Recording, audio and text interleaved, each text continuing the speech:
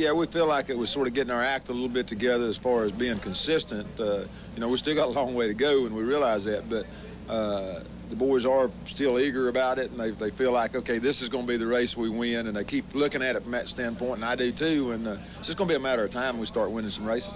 Do you think you have a better chance to win races on short tracks or super speedways?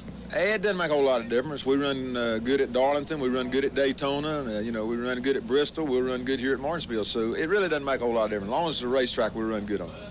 Gentlemen, start your engines.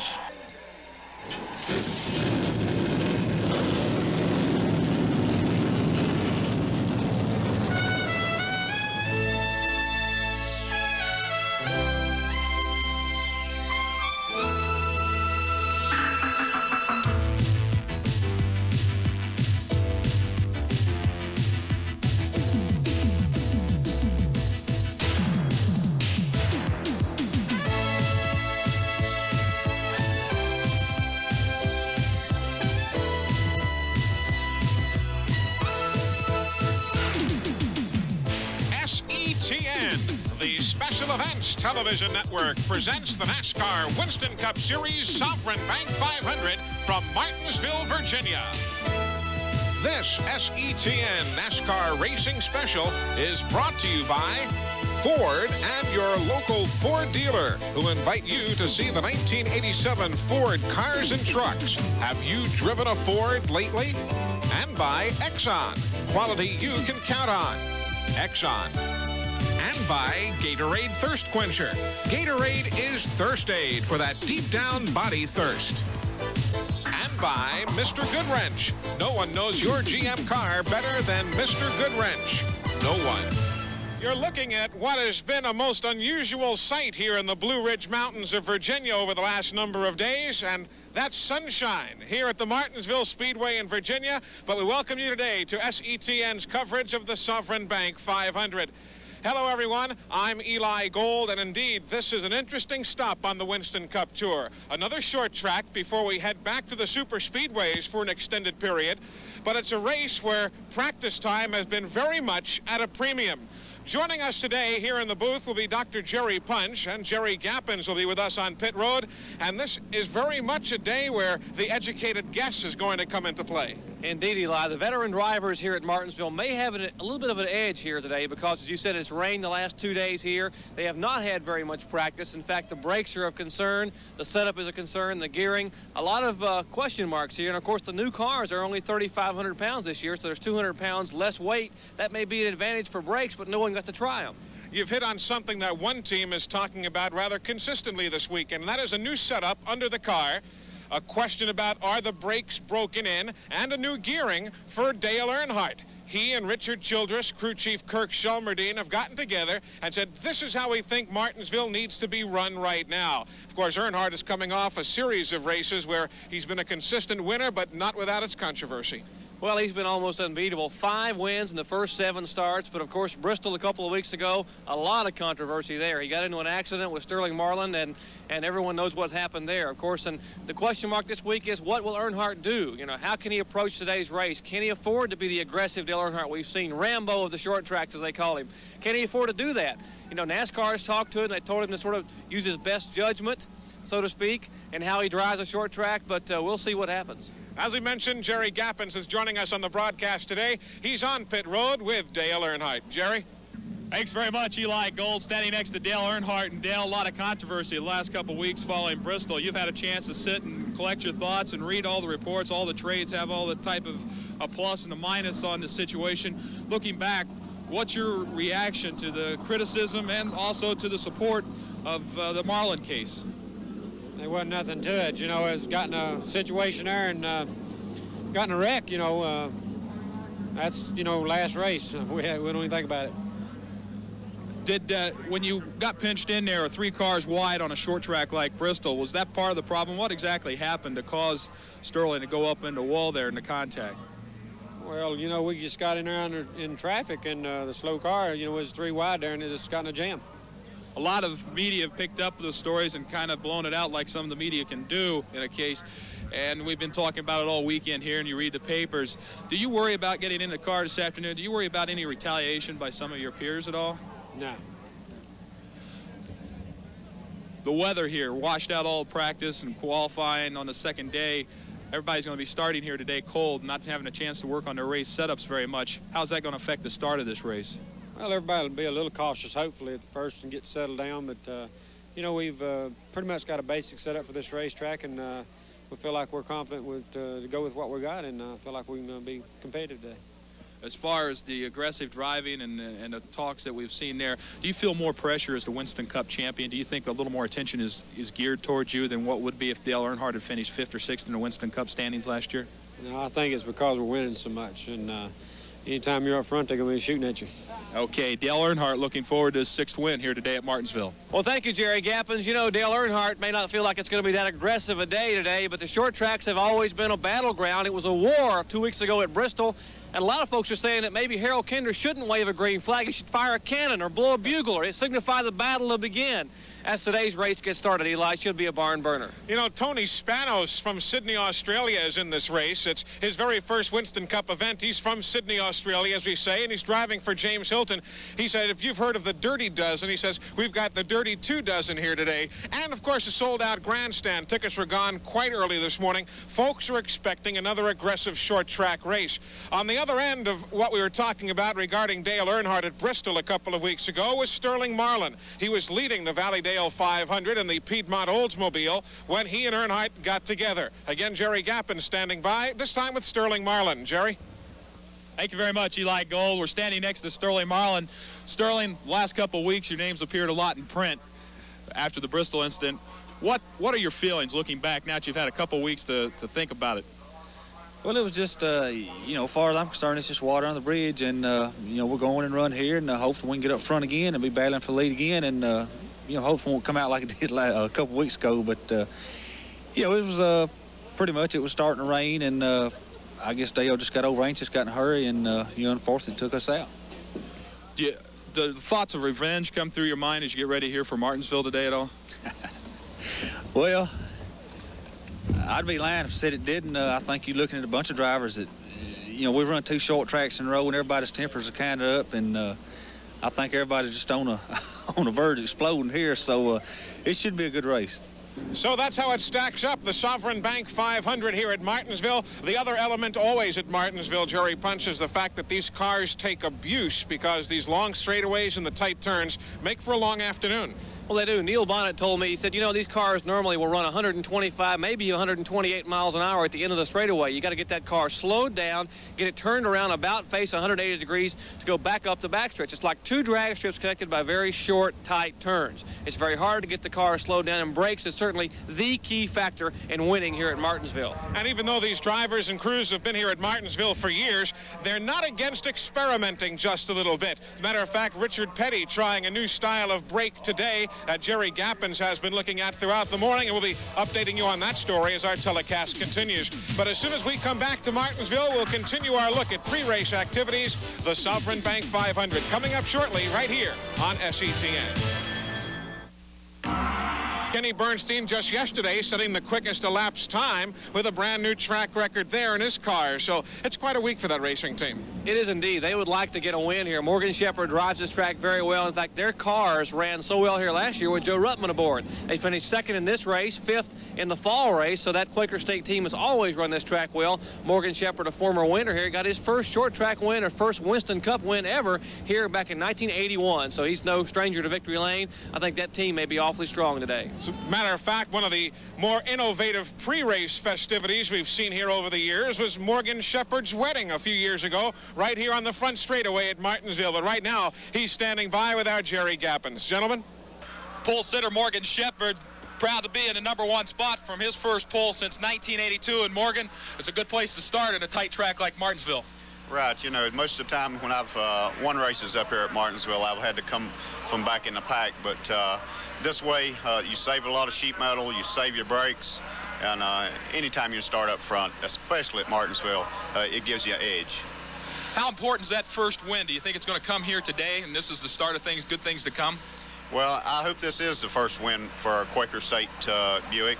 You know, this team has really worked hard. They was new on the scene in 85 and or in 86, and I'd just really like to pull it off for them here today. How much concern do you have? This is a tight track, Martinsville, and it's notorious for bending a little sheet metal and all the controversy we've had the last couple of weeks. Is that on your mind, the fact that there's going to be some bumping around? Are you ready for that type of thing? You have to be ready. That's what happens here at Martinsville, because Martinsville depends so much on the brakes, because it's just like a drag strip. We drag down the straightaway and then we stop in the corner. So you got to take care of your brakes, and occasionally somebody's going to slip into you, and occasionally you're going to slip into somebody else. What's your biggest concern to go 500 laps here today? Brakes. Taking care of my brakes. Okay, there's pole sitter Morgan Shepherd in a Quaker State Buick right up here front where he wants to be. That's Morgan Shepherd, the pole sitter for today's Sovran Bank 500 with a brand new qualifying record over 91 miles an hour, Eli. He should be strong, but a lot of cars will be strong today, and a lot of question marks because of the lack of practice time and the rain we've had the last couple of days. Again, if you're just joining us, there was qualifying here on Thursday and a small time practice session Thursday afternoon. All day Friday it rained, all day Saturday it rained, and that sets the stage for this afternoon's Sovran Bank 500. Let's take a look at today's starting lineup. You've already met Morgan Shepherd, the Quaker State Buick, with a new track qualifying record of 91.355 miles an hour. And with him on the front row, recovering still from a shoulder injury suffered at Darlington a few weeks ago, Terry Labonte in Junior Johnson's Budweiser Chevrolet. Eli, row 2 will have Harry Gant, car number 2, 47-year-old from Taylorsville, North Carolina. Handsome Harry hasn't won since late in 1985. He will start third. Alongside Harry, the man who's been the man of the year, Dale Earnhardt. 5 wins in the first 7 starts of the year, 3 in a row in his Chevrolet at over 91 miles per hour. That man won here at Martinsville a year ago. Rusty Wallace in the Kodiak Pontiac at 90.951 miles an hour. And Kyle Petty, whose Wood Brothers racing team is based just up the road in Stewart, Virginia. Kyle will start 6th. Row 4 will have Jeff Bodine, a fellow who was very successful here in the modified ranks, picked up a win in Winston Cup competition here back in 1984. His Chevrolet at 90.742 miles per hour. Alongside him, Alan Kowicki, best finish of his young career here a year ago. He finished 4th. He will be driving the Z-Rex Ford. Row number 5 here at Martinsville today, Neil Bonnet of Valvoline Pontiac. He qualified at 90.737 miles an hour. And after nearly pulling off a win at Bristol, Tennessee, Richard Petty in the famed STP Pontiac. He'll start 10th in today's field, qualifying at 90.573. Row 6 will have Darrell Waltrip, a 7-time winner, along with Dave Marcus, a veteran driver. Row 7, Bobby Allison, never won here at Martinsville, and the rookie, Dale Jarrett. In the 8th row, Ricky Rudd from Chesapeake, Virginia, and Buddy Arrington, he's from right here in Martinsville. Benny Parsons and Mike Waltrip in row number 9. Row 10, back in the field, we'll have Phil Parsons, a young driver running awfully well in the Copenhagen car. Kenny Schrader, we know about his season. Sterling Marlin and Bobby Hillard Jr. in row 11. We're at Martinsville Speedway in Virginia. Jerry Cranmer will start the Elmo Langley car. ARCA driver Steve Christman, Eddie Beerswall in another Eddie, or at least Buddy Arrington car, and Jimmy Means also in row 13. Row 14, a couple of independents. J.D. McDuffie in the car number 70, Slick Johnson in the car number 12. Row 15, Derek Cope from the Winston West ranks, and Tony Spanos. And where's Bill Elliott? There's Bill Elliott, starting dead last, 31st on the field. After problems with an engine here on Thursday and rain on Friday, Bill just couldn't get the car qualified. There was no opportunity for him. He uses a provisional starting spot for the first time. He will start 31st. And we'll take you to the green flag as soon as we come back to Martinsville. For Pocono Raceway race journalist Jack Arute. Why just watch auto racing on... With Jerry Punch and Jerry Gappins, I'm Eli Gold. The light is out atop the Pontiac safety car. There's your front row. Morgan Shepherd in the green and white car number 26. Terry Labonte in the Budweiser car. And here, Jerry, you see they invert the starting positions if they want on the restarts during the race, something unique to short track racing. Well, here the fast way around Martinsville is the inside groove, and that's where they want the fast cars to be. The slower cars on the outside so they won't get in the way. Green flag waving, Eli. We're underway. Here in Martinsville, the Sovran Bank 500 quickly. Morgan Shepherd, car number 26. The Quaker State Buick makes the dive to the inside. Everybody through the turn cleanly. very difficult. You got to be awfully careful early on in a race like this when the brakes are so important. Traffic is very, very tight. There's Harry Gant making a move inside Terry Labonte. Gant trying to make that bid inside the Budweiser Chevrolet. Rusty Wallace is up to 4th. Dale Earnhardt is 5th. And oh, Jimmy Means. Jimmy Means in the Turtle Wax car with a problem coming off the corner. There is no caution flag being shown.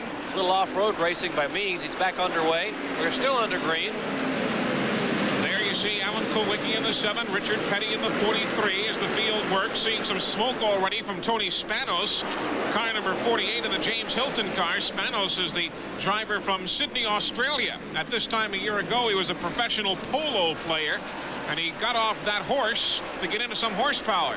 And Tony Spanos in car number 48, we see some smoke from that car. But there is your race leader, Morgan Shepherd, in car number 26. He has run well here at Martinsville over the years. And Eli, just a little bit of smoke out of the rear of Morgan Shepherd's car that time by. So we'll keep an eye on that car as the day progresses. Shepherd leading. Harry Gant in 2nd spot. There's Gant's car, the Skoll car. The Budweiser effort for Terry Labonte is 3rd. There you see the 17 Tide machine for Darrell Waltrip. He's mired back in the pack. He started 11th and lost a couple of spots on the start. He's now running 13th. And Shepherd's starting to stretch it out just a bit here at Martinsville. You see the different colors in the turns on the racetrack. Martinsville is unique in that they have cement on the inside groove and asphalt on the outside, hence the white grooves inside and the darker grooves to the outside. As there's a good look at Terry Labonte in the 11 chasing down the 33 of Gant. The 3rd car in the picture there, Jeff Bodine in the Levi Garrett Chevrolet. Labonte making a move beneath Gant, but Gant has the horsepower to hold him off. That's a brand new race car. They built that car. Tim Brewer, the crew chief for Neil Bonnet last year, built that car along with Wayne Dalton, especially for short tracks at Wilkesboro and Martinsville. We'll see how that car is going to perform today. There's a move of 62, Steve Christman inside of Jimmy Means. And oh, Morgan Shepherd and Jimmy Means together. They spin, everybody else managing to avoid. Shepherd pulls away, but we are under caution. We are under caution here at Martinsville as Jimmy Means now tries to get car number 52 righted and back into competition. As Jerry Punch and I were mentioning at the outset of the broadcast, braking is very much a factor here at Martinsville, slowing these big cars down time and time again. And with that subject in mind, here's our first SETN pit tip with Jerry Gappens.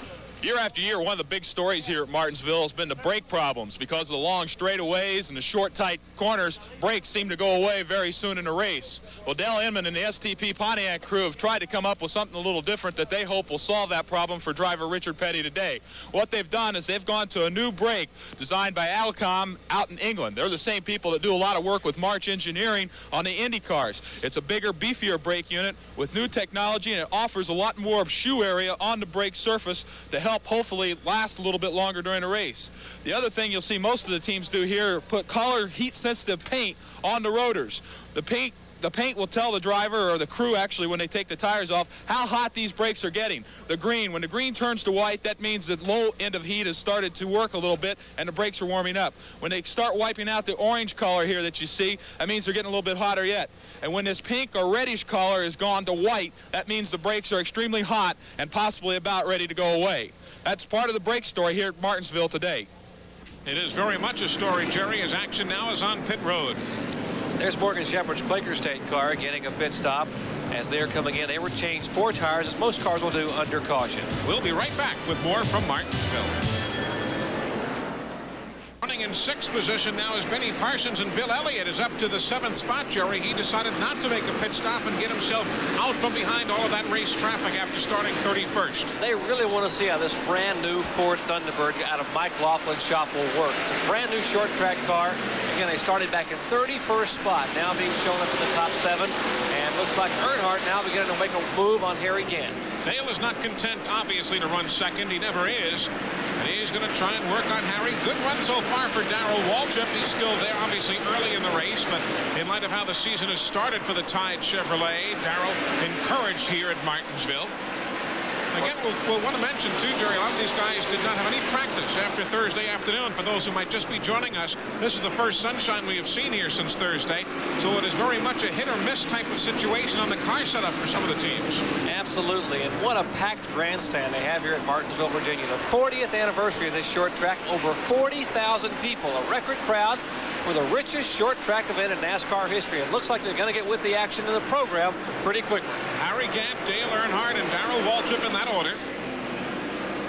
You're talking about the seats. Look at the brand new Winston Towers seats up just off to our left here in turn number 2, actually turns 1 and 2, and those were sold. Everything was sold here. They started selling standing room tickets at about 9:40 this morning. Earnhardt there. There's Derek Cope, the 19 car, with Bill Elliott just around him. Likewise, Terry Labonte. Good battle there for the lead. And you know, every time Earnhardt makes a move, Darrell Waltrip is going to try and take advantage of it as well. So Earnhardt's got to worry about going forward. There he goes with the inside move down the back straightaway into turn number 3. Harry Gant gets kicked to the outside, and he may have trouble hanging on to second place as Darrell Waltrip now moves past Harry Gant. So a quick shuffle of positions here as Gant went high. You talk about the phenomenal year Earnhardt has had. Not only 5 wins and 7 starts, but he has actually led 55% of the laps that he's running this year. That's a tremendous figure, and he right now looks like he's got his hands full with Darrell Waltrip. Alan Kulwicki is still 4th. 5th is Neil Bonnet. He's running well. 6th is Benny Parsons. Jeff Bodine is 7th. 8th is Rusty Wallace. 9th, a good run for Dave Marcus so far. And Labonte is now 10th, with Bill Elliott having dropped back to the 11th spot as they shuffle it off now here on the straightaway. Some of the Waltrip fans now up on their feet, waving their Tide hats and caps. The best they've seen Waltrip run all year. In fact, the best short track finish he's had was 12th a week ago at Bristol, Tennessee. See those beautiful azaleas there ringing the racetrack? Just something else that separates Martinsville from all the rest. It's far and away the prettiest racetrack in the country.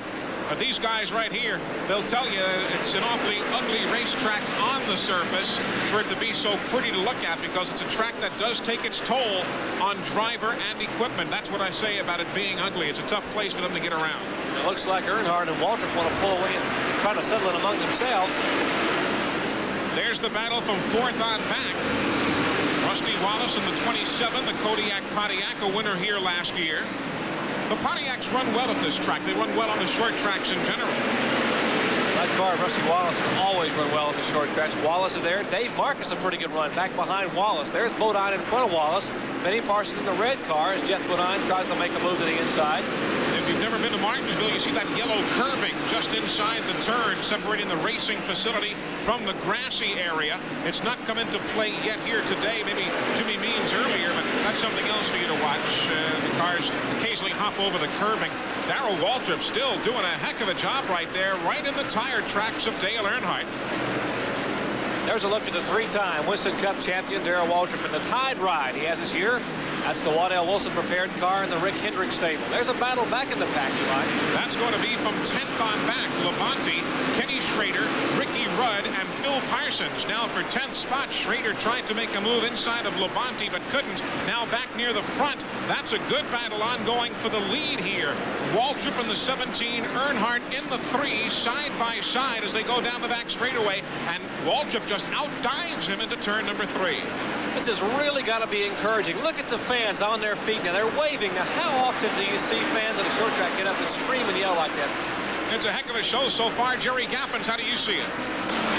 As we see Darrell Waltrip working outside, going underneath Dale Earnhardt coming out of 2, we notice the clean passes we're seeing so far early in this race. The clean passes, if you notice Dale Earnhardt's car, not many wheel marks on that left side. Also, Darrell Waltrip just made a nice clean pass. Good clean racing so far, even though it's very competitive. It's a good point that Jerry Gappens brings up, especially in light of the fact of what has gone on over the last number of weeks on short track racing. Everybody minding their P's and Q's, as they say so far, and Darrell's going to be tickled leading the show here. He does, Eli. I think that NASCAR Director of Competition, Dick Beatty, has had some heart-to-heart chat this week with some of the drivers, Jeff Bodine, Dale Earnhardt, just to name a few, about that kind of thing, what happened at Bristol. And one driver certainly needs a heart-to-heart chat from possibly a mechanic right now. That's Morgan Shepherd. The car that sat on the pole is smoking. We saw a wisp of smoke early on, and he's certainly now showing more smoke in the Quaker State Buick. Average speed at this point is 74.934 miles an hour. Waltrip leads, Earnhardt second, Kulwicki third, fourth is Bodine, fifth is Rusty Wallace, Bill Elliott is up to sixth, Dave Marcus is seventh, eighth is Harry Gant, ninth Kyle Petty, and 10th Neil Bonnet, as we continue at the Sovran Bank 500 here in Martinsville on SETN. You ever heard of race car drivers running with a family car oil? These do. Winners like Jeff and Brett Bodine, Tim Richmond, and Darrell Waltrip. They use the same new Superflow 10W30 motor oil you can buy in stores. It has a special additive wear band that's super at blocking wear. Right, guys? Right! Good catch. You play football? No! Too dangerous! Want your engine to last? Go with the Flow. New Superflow. Just stopped briefly. Had a leaky transmission. They had to repair it.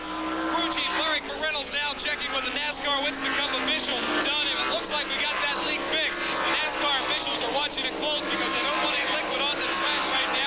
Very dangerous condition, but right now it looks like Morgan Shepherd is not leaking the transmission oil, but it looks also like it's not going to be his day for victory here at Martinsville. Jerry Gappin's on pit road.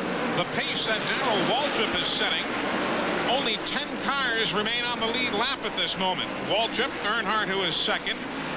Alan Kulwicki, a strong third-place run. Jeff Bodine is fourth. Fifth is Rusty Wallace. Boy, look, somebody ought to tell Harry Gant that they've paved the place. Well, he is having his troubles. Apparently, they have rear-end problems in the car, maybe losing some grease, something, but he just cannot get that car off the corner. Looks like he's dirt tracking. Bill Elliott is now running sixth. He has dropped a spot to Rusty Wallace on the restart. Dave Marcus is seventh. Phil Parsons eighth.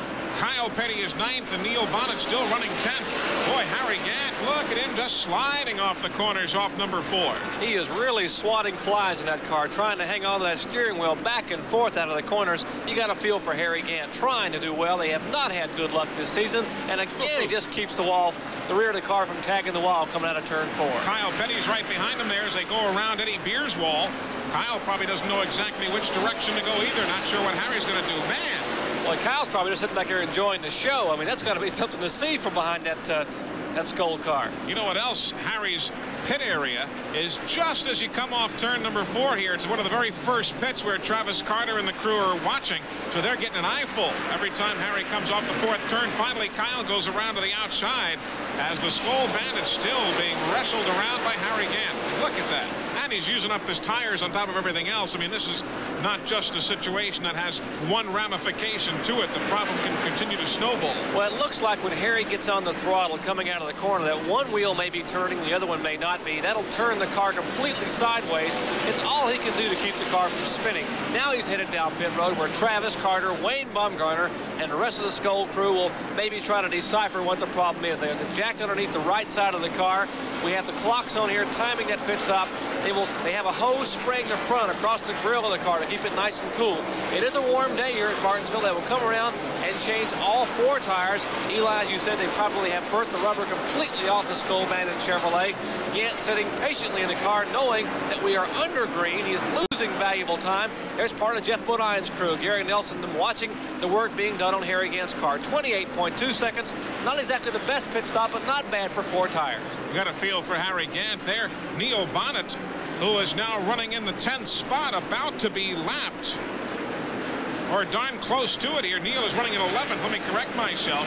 And Darrell Waltrip closing in on him, about to put him a lap down if he can keep that tied Chevrolet in the straight direction. These 2 guys were teammates a year ago driving the tandem cars for Junior Johnson, and Bonnet trying to hold him off, but trouble. Alan Kulwicki. Kulwicki's car, a lot of smoke out of the Z-Rex Ford, and it looks like he has certainly got problems. Maybe he's blown an engine on the car. The car still seems to be under power, so maybe just some oil line or something come loose. And it looks as though Darrell Waltrip will beat Neil Bonnet to the stripe. Neil tried, but he could not stay on the lead lap, so Justice Kowicki seems to blow the engine here. Neil Bonnet will go down a lap as we are under caution for the third time. Jerry Gappin. Darrell Waltrip now comes in, makes a quick stop. Full load of fuel going in the left side of the car. They put another can in now. Right side tires being replaced. Meanwhile, the left side tires are now being loosened. The jack comes over to go underneath the car. Raise the left side of the car now as fresh tires will now go on the left-hand side. Take a look at those tires as they come off the car. They look in good shape. He's handling very well. Waddell Wilson leads down towards the front of the car. They get all the lug nuts on, and he's off and away. And Darrell Waltrip is having a good day so far. Good work for the crew there as they get Darrell Waltrip back. Oh, Richard Petty and Phil Parsons trying out for the Olympic synchronized spinning team. Evidently, that's under caution. You rarely see that under caution. These cars trying to get righted. Here's Rusty Wallace threading the needle between Petty and Parsons. He just gets through. What a job by Rusty Wallace. And a good run, Eli, for Bill Elliott. Let's take a look and possibly see what the reason for that is. Jerry Gappin's in their pits. Crew Chief Ernie Elliott for Bill Elliott's car. Bill's come up from last to fifth. Good ride so far. Any key to that success so far in early going? No, just trying to stay out of trouble. We didn't stop on the first stop when everybody else did, you know, so that was, but that's what we, you know, we had to take that gamble early on. In just a moment. Same thing we had last fall, you know, same car, good engine, good tires, good chassis right now. We're taking it easy. What's Rusty saying on the radio? He says, keep telling me to save my brakes. There's Rusty in car 27, the Kodiak Pontiac, working around Michael Waltrip in car number 30. This car is nicknamed Samson. It's the car he won with last year at Bristol. He won here at Martinsville with. It's one of the first downsized cars built, and we have a caution here at Martinsville. Caution on the speedway. There's some debris, Jerry. We're getting a report from NASCAR that there is some debris on the racetrack, and that is putting us under caution here for the fourth time this afternoon. You're talking about Rusty. Well, this car named Samson is one of the first downsized cars that Banjo Matthews built. It was owned by Joel Halpern when he had it. For some, I don't know how you work in that maze of massive people there, but you do. Well, it was a critical pit stop last year in the Goodies 500 that Jimmy May car and Barry Dodson and the crew were able to get the Kodiak Pontiac back out and allow Rusty Wallace to take the win. There's the Ford coming out. That's car number 9 of Elliott, the Z-Rex car back out. That is Alan Kulwicki. You see him moving down pit road. And Earnhardt is able to beat Rusty Wallace off pit road. Here come Alan Kulwicki and Jeff Bodine off pit road. Good pit service for everybody. Some good quick stops here. Richard Petty, Kyle Petty. Oh, Kyle is going around. Kyle Petty has spun his car here off turn number 2. And a tire loose, Eli. The left rear tire of the car now will not move. It's down on the pavement. You see him trying to get the car. And there's the left rear tire missing from the car. So a problem on Kyle Petty. And there's the left rear tire over in the grass, some 50 feet from where that Citgo Ford has come to rest in turn 2. Looks like Kyle venting a little frustration there. That's steam coming off of Kyle from inside the car. I'm sure he's going to be a little bit frustrated. What a great run he's had, running in 5th spot, showing in the top 5 all day. You know, last year he had one of the best combined finishes of anybody at this track. Kyle finished 5th and 6th in the 2 events at Martinsville last year. Boy, a tough break as that Goodyear Eagle just brings the afternoon, or at least the moment, to a halt. You see Kyle signaling to someone to try and let's get this thing going. He's basically, no pun intended, spinning his wheels here because he can't get any traction off the racetrack. Well, he's motioning to the wrecker, and let's see what the Winston Cup Series sign tells us. Yes, Kyle Petty, car number 21, has had trouble, and what did he have? He's lost a tire. We obviously knew that, Eli, but that helps us a little bit. And they are bringing the car down pit road. The Wood brothers standing by to make repairs on the Citgo Ford. Well, a tough break. We are under caution if you're just joining us here at the Sovran Bank 500 with Bill Elliott continuing to lead. This caution came out because of debris on the racetrack. Jerry Gappins has been patrolling pit road, and he's there in the Wood brothers pit. Watch the story, Jerry. Kyle Petty's Citgo Ford now comes along pit road backwards, brought in on a wrecker. Tough break for Kyle Petty, running strong in the top 5 all day. His car lost the left rear tire. They have to put that back on. They're readjusting the rear trunk lid right now. And now Kyle will have to straighten himself back down pit road the wrong way. Boy, Kyle's going to have to swing around, go back up pit road. He can't come out onto the racetrack. He's got to go back up pit road. Yet he is coming out on the racetrack. And that will get him a black flag. That is against the NASCAR rules. Of course, the NASCAR official motioned him up pit road, but he meant for him to go up and turn around. As you said, Eli, come back down pit road. But he peeled out on the racetrack, and that will get his number on the board there. Number 21, you see Harold Kinder getting the word hold. We just saw looking on as we get set to go back to green flag racing. We're in Bill Elliott's pit with brother Dan, who helps Ernie down here in the pit road. And Dan, you got Bill back out on the track before everybody else from nifty pit work here. Yeah, we only changed 2 right side tires, so we want to get the car back out front. He has a little bit of trouble pacing, but once we get back out front, he doesn't have any trouble running out front. So if we can help him out and get him back up, that's where he needs to be. Think this race is going to be won right here in the pits? For us, it may be. Benny Parsons has been on and off pit road, and now we see they're taking Benny's car behind the wall. We should have an update on that in just a moment. There are the top 5. The only other car on the leaderboard on the lead lap is car 55, Phil Parsons. Running in 7th is Bobby Allison. 8th is Terry Labonte. Kenny Schrader is 9th, and Neil Bonnet is 10th. They're all a lap down. Eli, the #1 priority in the Elliott stable over the winter was a short track program. They have come to grips with that program. A brand new race car. They are leading from last to first here at Martinsville. They have finished 4th at Richmond, 4th a week ago at Bristol. They are really coming to grips with their program, and he looks like he's got a good shot at possibly winning today. Bill Elliott trying to take off and leave Rusty Wallace and the rest behind him. Car 90 is not on the lead lap, but the 3, 55, and 5 are. Just keeping an eye on Benny Parsons. He's now out of the car. They have evidently given up their efforts to get back in today's race. Jerry Gappens is with Benny Parsons. Gentlemen. Benny Parsons up and out of the car, and Benny behind pit wall is not the place to be with all your competitors up there. What's wrong? Something happened to the engine, Jerry. I don't really know what. Came off the corner, got on throttle, and wouldn't run. Any indication before that happened? Any problem? No, none at all. Everything looked good. Up until that point, how was the car working for you? The car was working fine. I just couldn't keep brakes. If I really used any brakes, it'd go away in a hurry. How's the competition out there? Is there much bumping around, or is it a pretty clean race? Looks pretty tough right now. The track conditions, how about them? Track's getting a little slick right now. Little slick, but Rusty Wallace still keeping things going there with Bill Elliott. Cars getting through the corners fairly well. Average speed 70.385 miles an hour.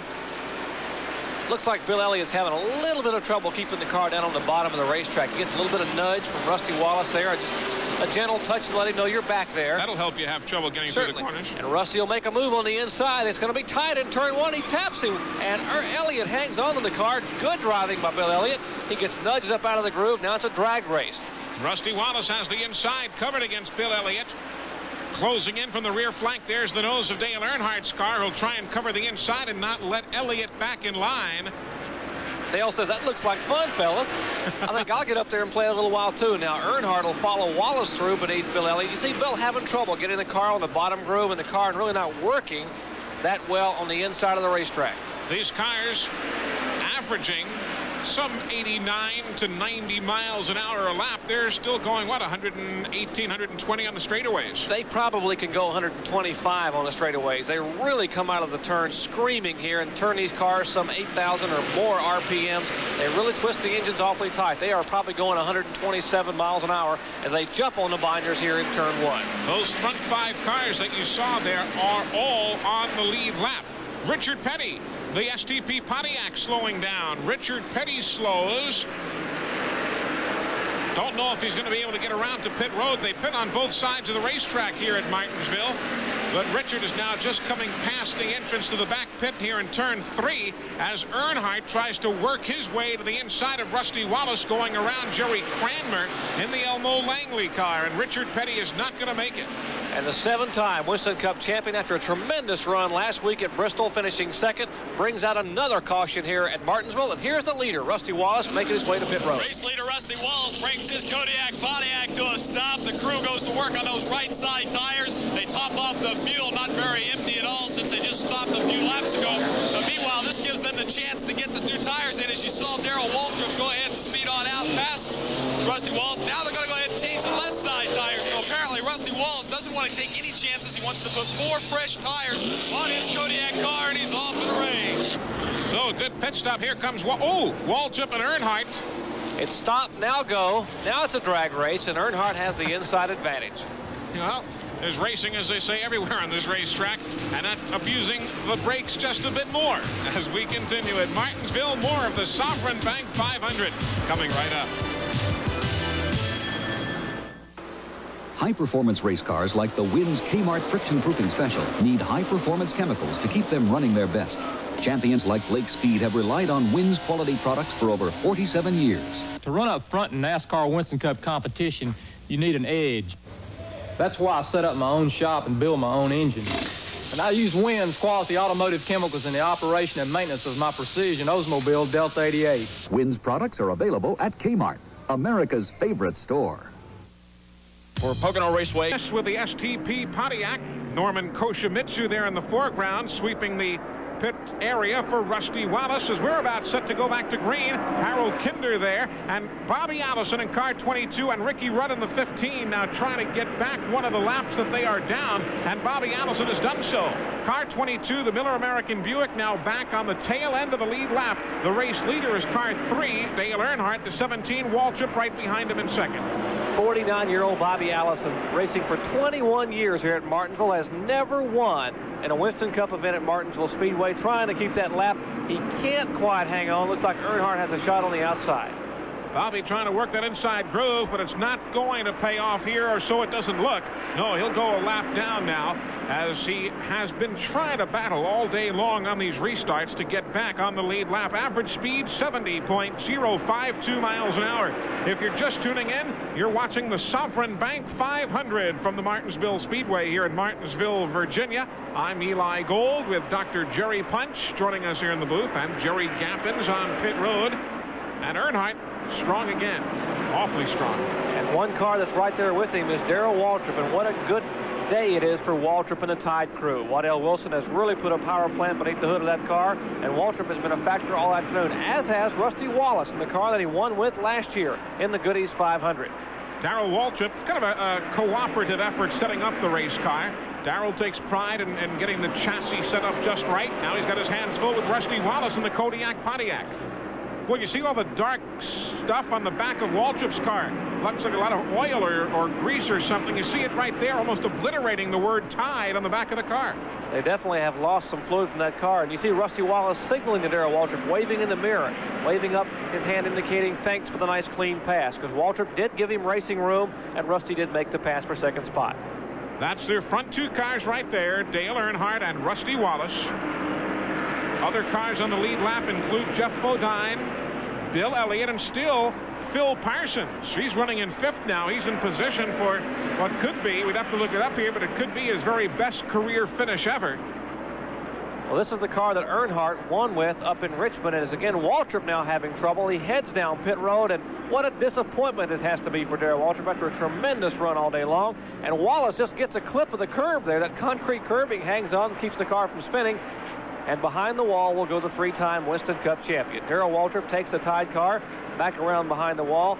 And you got to feel like he's got to feel good about a good run today, but he would like to have finished and had a shot at winning. Darrell was running in third spot at the time of taking it behind the wall. We'll find out exactly. Jerry Gappins is on the way over there right now. We'll find out in just a moment exactly what the problem is. Dale Earnhardt, though, continuing to battle with Rusty Wallace. Jerry Gappins is ready. Let's go down to the Waltrip pit area. Jerry? Waltrip out of the car. Darrell disappointing into a super day up until this point. What happened? Something happened. We've been losing oil pressure, and we couldn't figure out why, and the engine finally lit up. Gave up.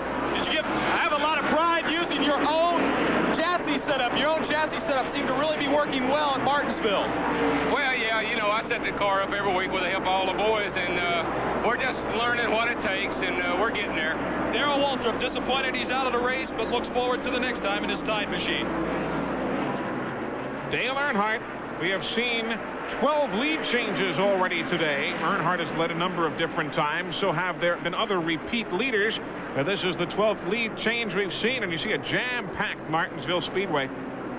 Couldn't put another person in here with a shoehorn. Good battle for the lead now. Rusty Wallace makes the bid on the inside. Speaking of shoehorns, it looks like Rusty Wallace was able to wedge his way in on the inside, and Waltrip, or rather Earnhardt, gave him some racing room there, and now Wallace seems to really have the strong horse here.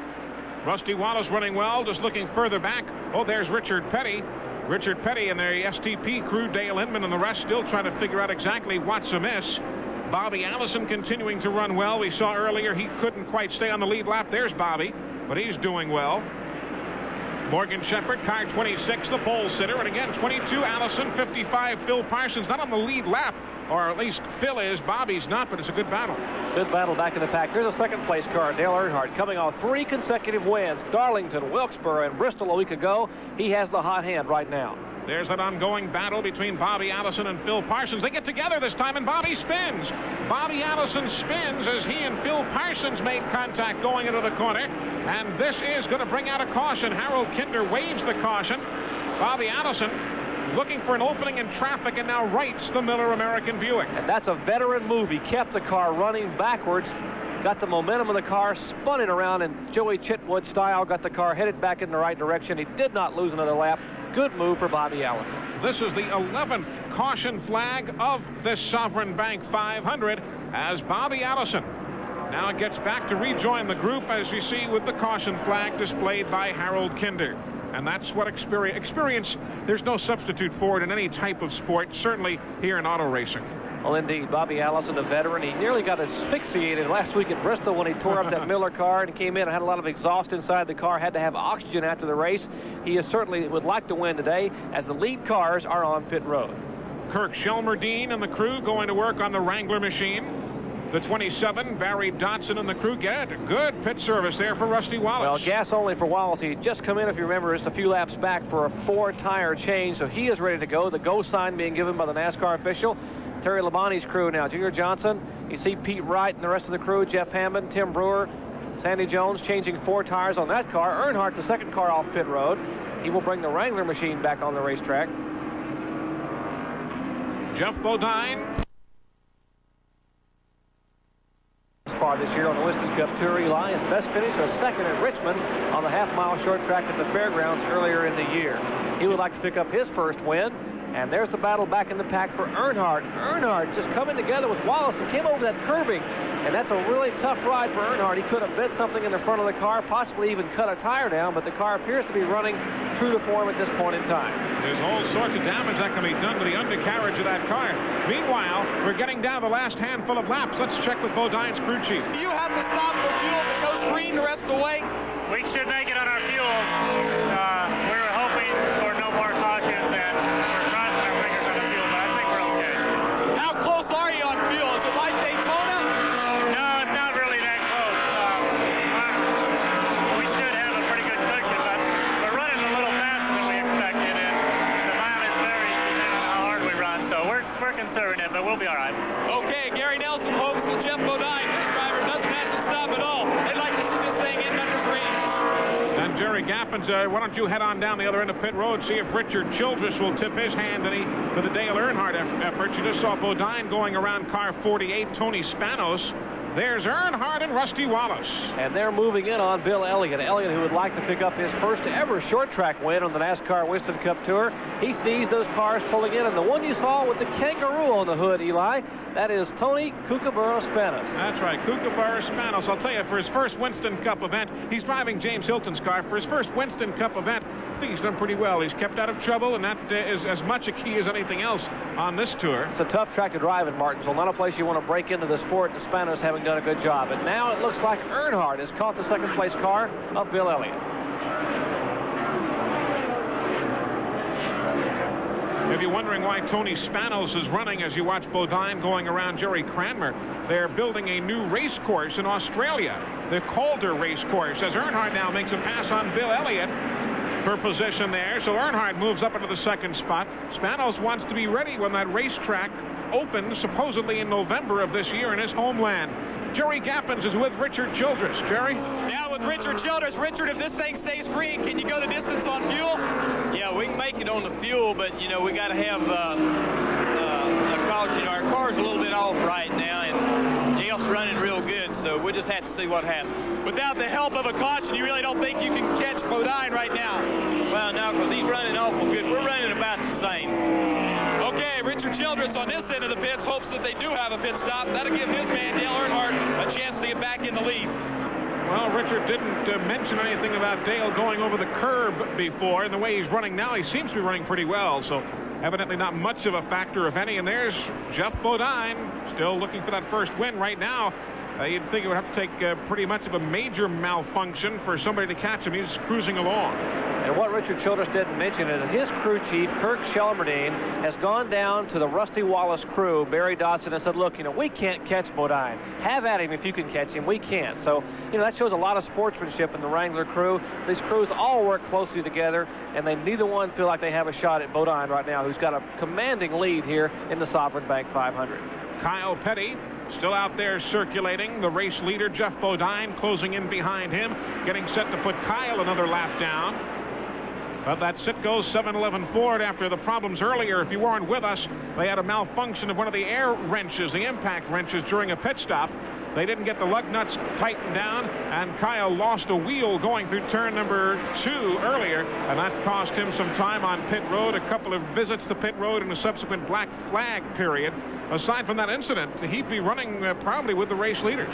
He lost about 7 laps. He's currently being shown in 12th position right now, but Kyle has had a good run here at Martinsville in the past, trying to hang on and finish as well as he can in that Citgo Ford. Here's the leader going around Kyle Petty. So Jeff Bodine will try and put another lap on car number 21.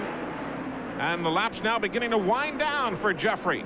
He's had wins in all sorts of divisions here at Martinsville as he gets around Kyle Petty. Kyle working hard, and Jeff Bodine spins. Jeff Bodine and Kyle Petty going for the same piece of real estate. Bodine spins. He tries to get across the curbing as Earnhardt goes by. There goes Rusty Wallace to the outside. All of a sudden, you've got a new race leader as Jeff Bodine spins with Kyle Petty. And we are still under green. No caution has come out. Let's take a look at what happened. Here's the leader, Jeff Bodine, in the white and yellow numeral car number 5. Kyle Petty, the Citgo Ford. They're both in turns 1 and 2. It looks like there's enough room. Kyle Petty is all the way up alongside the door. Bodine trying to get the car cut in the corner. They come together. Bodine's car spins. Kyle Petty hard on the brakes to keep from running right into the door of Jeff Bodine.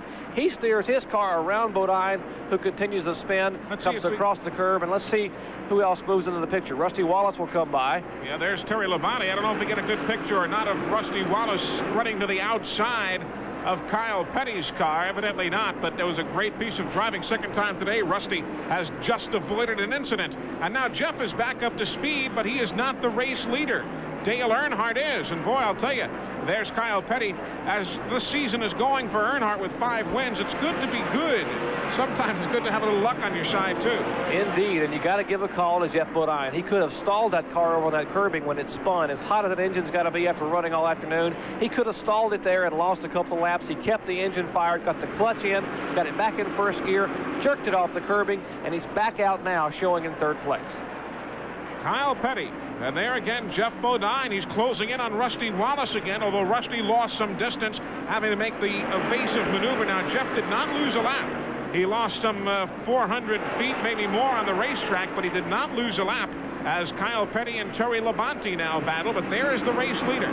Car number 3, Dale Earnhardt, who right now would pick up his 6th victory in 8 Winston Cup races this year. So it's all going well for the Wrangler Chevrolet. He trails Bobby Allison through the corner. Bobby is showing at this point some 3 laps down. Dale Earnhardt has never won the Sovran Bank 500. He's won twice at Martinsville Speedway, both of coming in the fall events.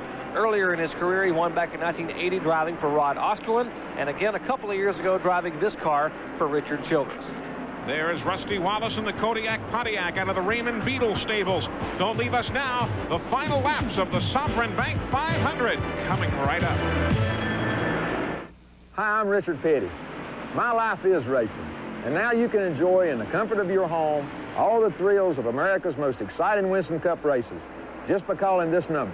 For only $29.95 plus $3 postage and handling, receive your choice of these 6 action-packed fillers available only through this offer. This is stock car racing at its best, so call 1-800-652-7777 and begin enjoying these races in your home. Thrill to all the heart-stopping excitement that only stock car racing offers. Watch Darrell Waltrip, Bill Elliott, Dale Earnhardt, Cale Yarborough, Tim Richmond, and all of today's best drivers battle for the checkered flag. If tight turns, bumper-to-bumper action, and split-second pit action keeps you on the edge of your seat, call 1-800-652-7777 for your exclusive racing videos. These videos are available in VHS and beta for only $29.95 each. Select from these 6 races and live the excitement of the hottest motorsport in America. Visa and MasterCard are welcome. Start your pit row collection today. Call today and order your exclusive Winston Cup race videos now.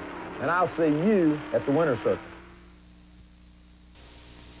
That's number 1. Sovran Bank 500 in Martinsville, Virginia. Dale Earnhardt trying to negotiate around Kyle Petty in the Citgo 711 Ford Thunderbird. Eli Gold with Jerry Punch and Jerry Gappens. If you're just joining us, a quick recap. Jeff Bodine had inherited the lead not long ago, but as he and Kyle Petty got together in turn number 2, Bodine spun, and Dale Earnhardt, who was running up in the second place battle between himself and Rusty Wallace, well, Earnhardt has inherited the lead. Rusty Wallace moves up to the second spot. Bodine did not lose a lap. He's still running in third, and the only other car in the lead lap, Jerry, is Phil Parsons. And a quick look at the record book, that's Rusty Wallace, but Phil Parsons in the record book, this would be his best career finish ever if he does stay in his 4th position as he has right now. His 5th place finish last year in the Winston 500, his best career finish to date, but as you said, if he finishes today in 4th spot, it will be a super good run for Phil Parsons. He's had a tremendous run. He lost a lap early in a race at Wilkesboro, and he had a great run all afternoon and finished in the top 10 there, but he could have had a better finish had he not lost a lap with an early spin.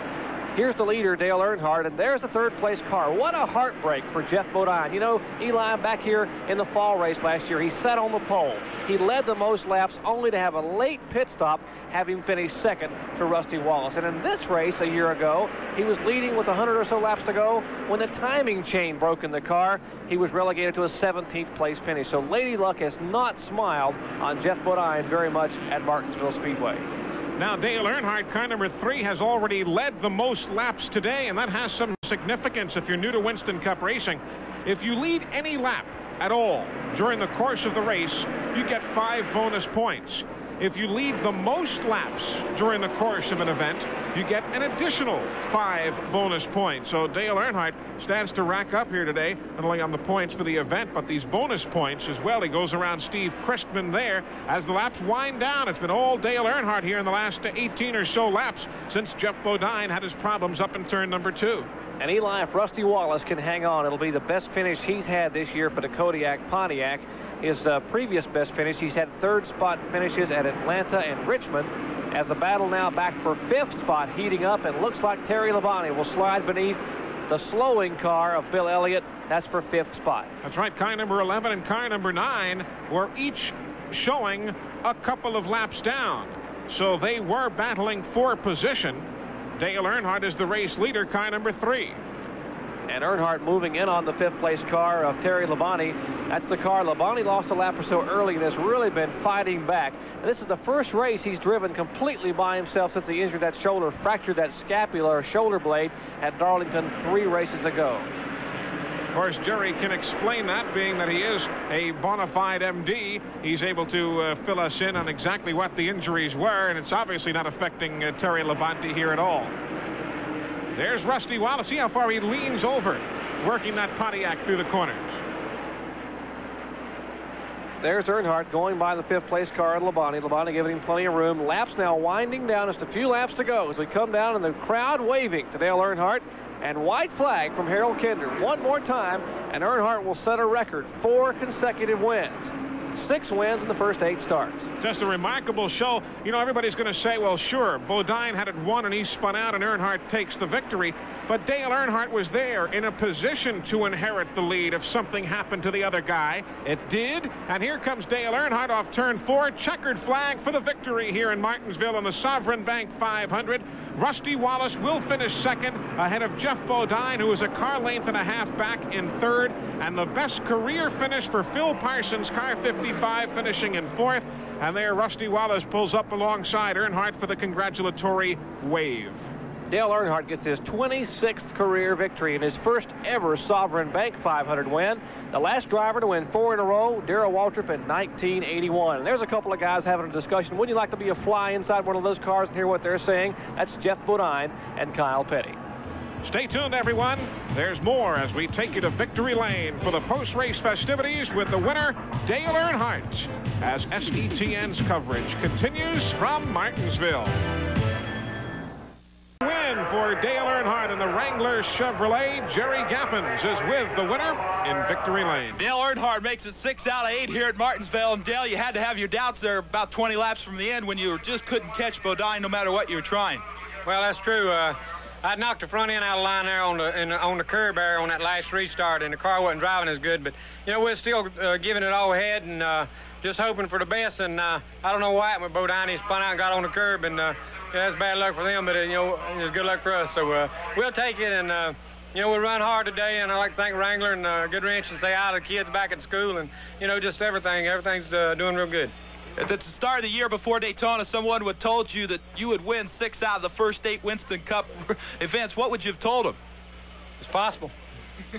Dale Earnhardt, happy. He's a NASCAR record setter. No man has ever won 6 out of 8, even 6 out of 10 of the first Winston Cup events. But Dale Earnhardt now puts his name in the record books, a smile on his face, and a job well done. Congratulations, Dale. Thank you. Well, again, congratulations to Dale Earnhardt. Finishing second will be Rusty Wallace. Third, Jeff Bodine. Fourth, Phil Parsons. Fifth is Terry Labonte in the Budweiser car. Sixth is Bill Elliott. Seventh, Kenny Schrader. Eighth, Bobby Allison. Ninth, Neil Bonnet. And 10th, finishing his best finish ever, Mike Waldron. Jeff Bodine thought he had the race tucked away until he and Kyle Petty got together with just a handful of laps to go. Jeff is with the media now in the track and field. Bumping and shoving, that's part of racing. We've been talking about it all week, and I got shoved at the wrong time, I guess, or maybe I had a mental lapse and just turned down too quick on Kyle. I don't really know. I don't think either one did anything intentional. It's just very unfortunate that it happened for me. Fortunate for the number 3 car. He seems to be winning everything.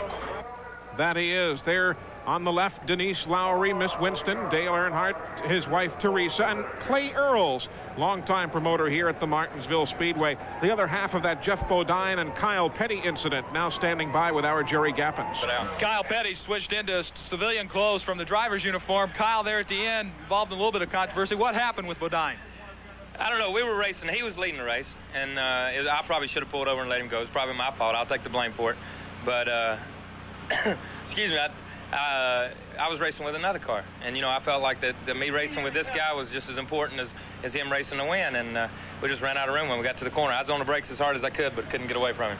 Looking back, would you done the same thing again? Oh, yeah, it's racing, man. You do whatever you can.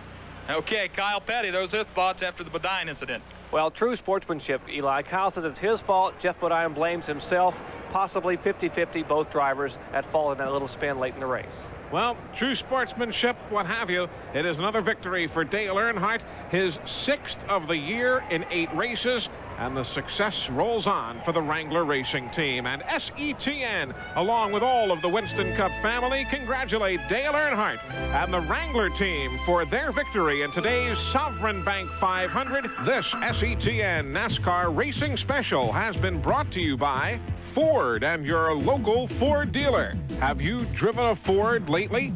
And by Exxon, quality you can count on. Exxon. And by Gatorade Thirst Quencher. Gatorade is thirst aid for that deep down body thirst. And by Mr. Goodwrench. No one knows your GM car better than Mr. Goodwrench. No one. The executive producer of SETN Sports is Jim Wigglesworth. Today's coverage of the Sovran Bank 500 has been produced by John R. Lewis. You've already seen the top 10 in the finishing order. 11th was Buddy Arrington, Kyle Petty 12th, Derek Cope 13th, 14th was Jimmy Means, Bobby Hillen Jr. finishing 15th, 16th was Ricky Rudd, with Morgan Shepherd, Tony Spanos finishing 18th, Sterling Marlin and Jerry Cranmer rounding out the top 20. Dale Earnhardt retains the point lead in the Winston Cup Tour, with Bill Elliott, Neil Bonnet, Richard Petty, and Ricky Rudd in the top 5 spots. Don't forget to join SETN throughout this racing season Our next broadcast, the Miller 500 from the Pocono International Raceway in Long Pond, Pennsylvania. That will be coming your way next month right here on SETN. And throughout the racing season, we'll be back here at Martinsville. Again to Richmond, Virginia, racing from Rockingham, all on SETN. And to help you better keep up with racing news from across the country and around the world, join Pat Scanlon weekly for This Week in Motorsports, a comprehensive look at auto racing. Our thanks to Jerry Punch and Jerry Gappens. Jerry Gappens on pit road throughout this afternoon's coverage. The average speed of today's race, 72.808 miles an hour. Dale Earnhardt wins. And for the entire SETN crew, I'm Eli Gold.